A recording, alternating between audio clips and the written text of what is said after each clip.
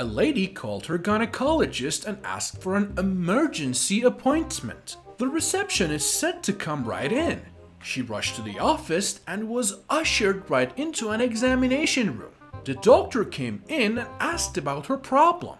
She was very shy about her emergency problem and asked the gynecologist to please examine her vagina.